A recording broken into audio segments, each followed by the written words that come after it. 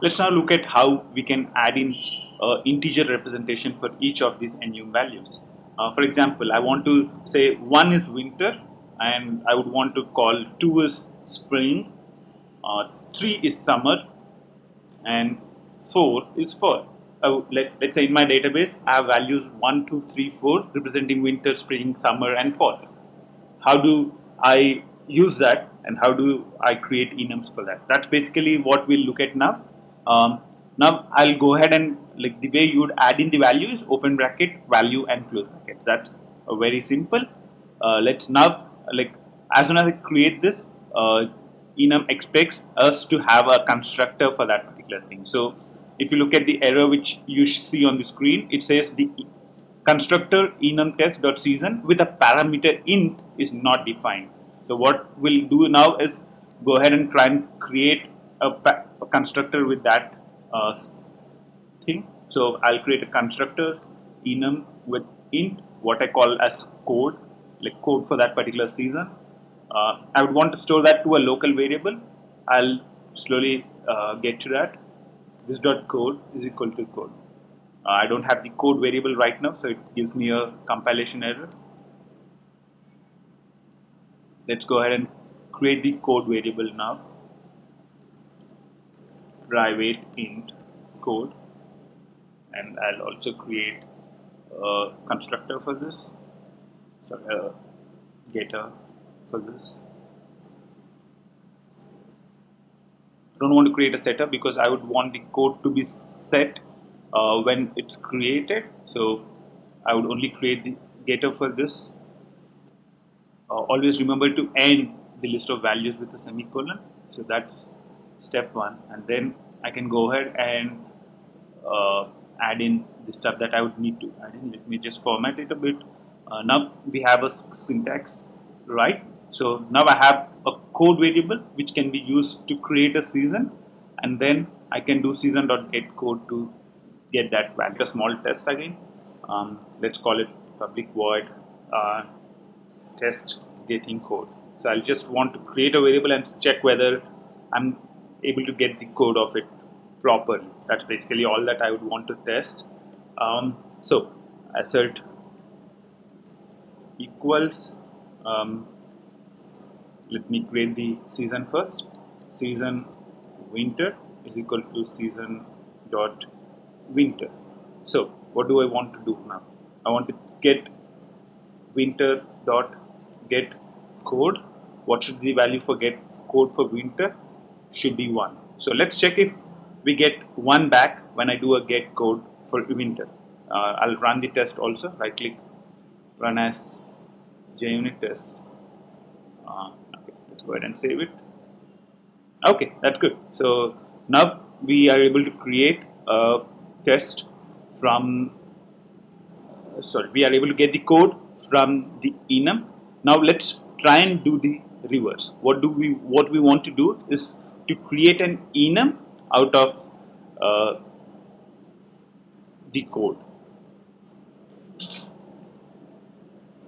So let's test creating enum for code from code. That's basically what we want to do.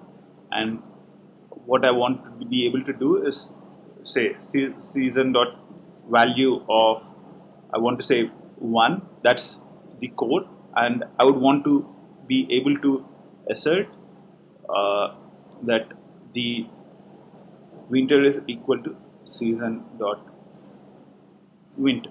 So what we are trying to do here is actually trying to create a season by using the value of function and passing in a parameter that is equal to the code.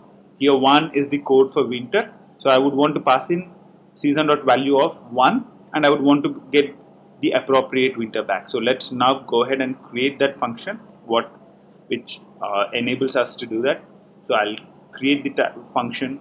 It's public. It has to be static because it's going to be used on the season class itself, and value of int I. That's good.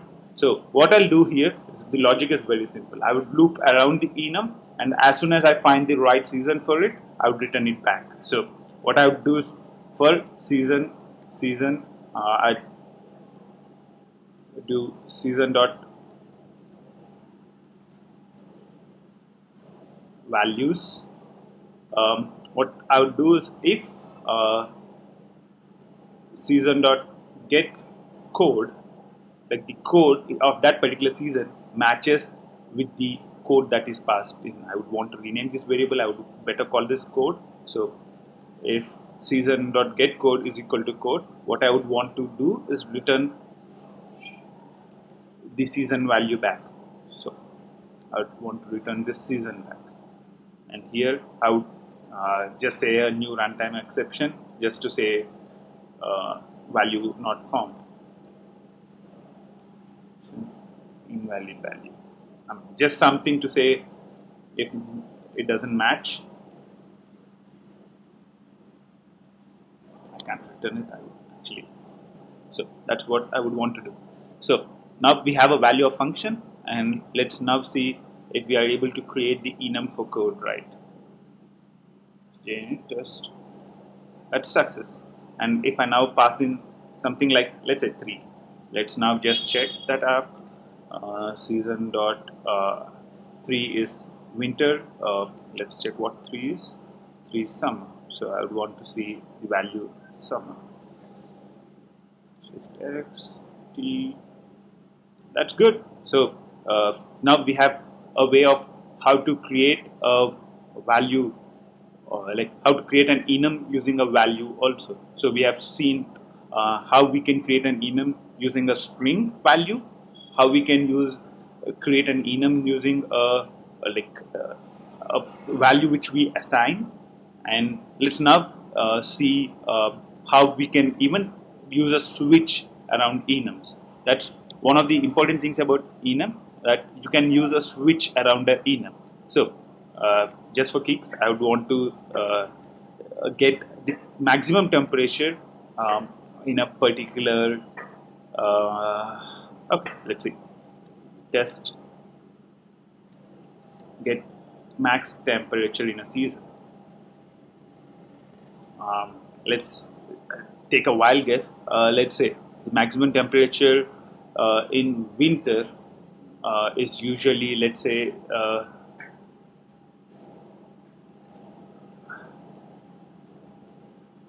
temperature, or it should not be, it's not a get, because I'm going to calculate this based on the switch. So I'll say calculate max temperature, and the value, I would say winter maximum temperature is 5. I would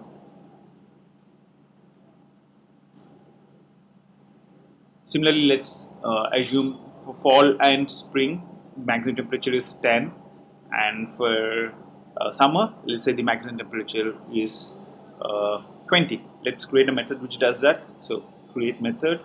I would want to return integer back. Temperature can't be more than 100.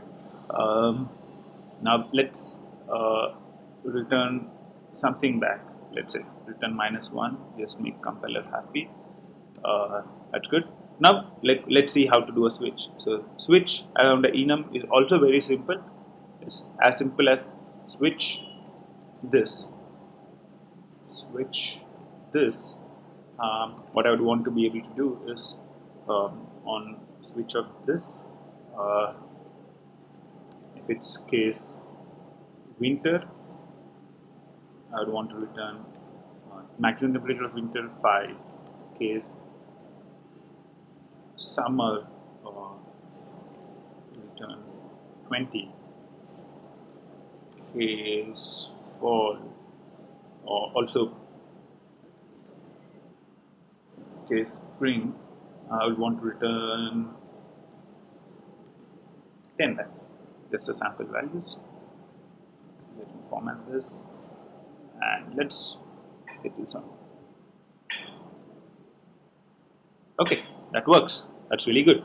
So that's basically all that you'd want to learn about Enum. We are creating more videos as we speak, and if you want to stay updated, don't forget to click the subscribe button. If you like this video, please give a thumbs up and feel free to share this video. Thanks for watching. Until next time.